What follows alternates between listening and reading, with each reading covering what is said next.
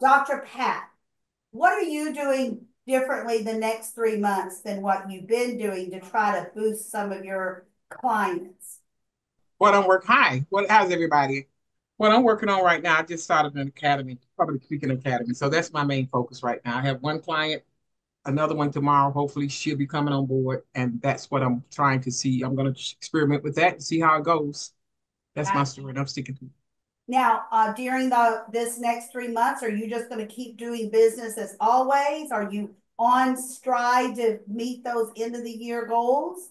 My end of the year goals, once this event is done, for the 18th, that you all have not registered for. I'm just kidding. But yeah, I think most of y'all have registered. But at any rate, yeah, my year will be complete and I'll be going on a cruise to celebrate my achievements. And then, like I said, and all the other stuff, such as the other stuff that I do on a normal basis, it just keeps moving. And yeah, I guess next year, I guess I can say next year, I'll probably be doing more podcasts. I need to get that step up my game on those.